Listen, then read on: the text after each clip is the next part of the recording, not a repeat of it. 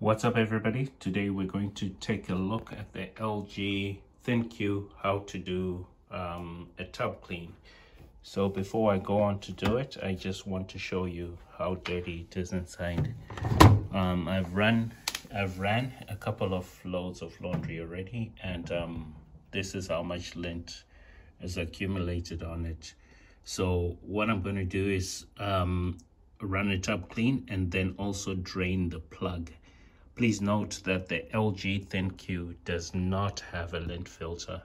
So once again, this is a washer and dryer combination, and it does not have a lint filter. So if you're going to use this machine, you should clean it regularly.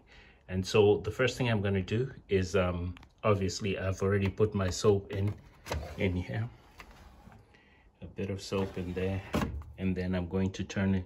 Well, obviously you have to close it first, so we close it first, and then we're going to turn on the machine and turn it to tub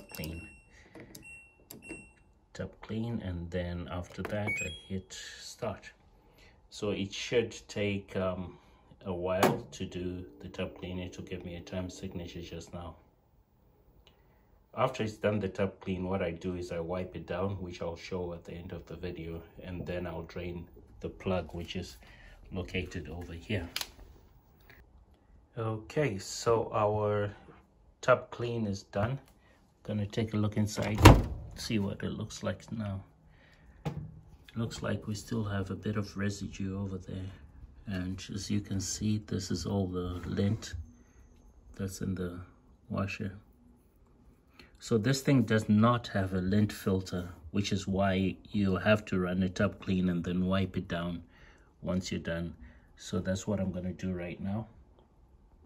So what I'll use are wet wipes, and I'll just wipe it on the inside. Get all this gunk off. As you can see, it's accumulating already. Right.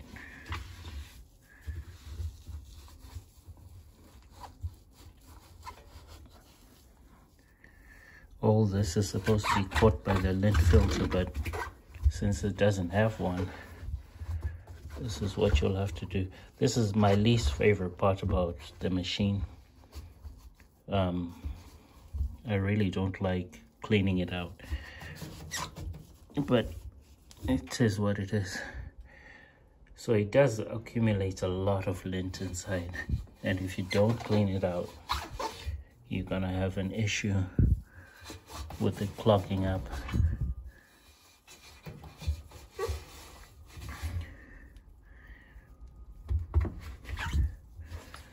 So also this rubber tends to accumulate lint, so wipe around the edges.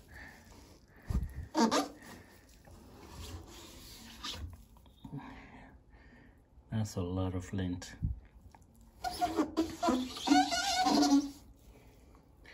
And finally, I'm going to do the glass.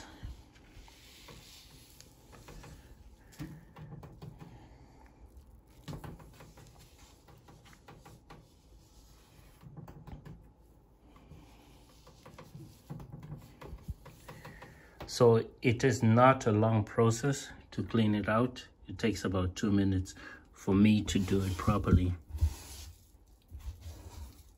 If you look up here, do have quite a bit of lint over there, especially on this orange part right here. So we want to be careful to clean it out.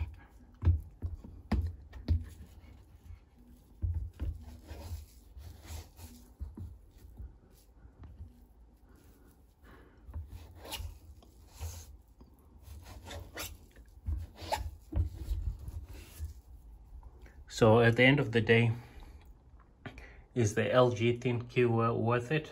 Having to go all through this? Well, it's a once a week process, so I guess it is worth it if you prefer to have a unit that doesn't take up so much space and does both washing and drying at the same time. But the other thing you've got to be aware of is the draining the filter, which I'll cover in the next video. Thanks so much for watching. This has been Victor on the Let Me Explain show.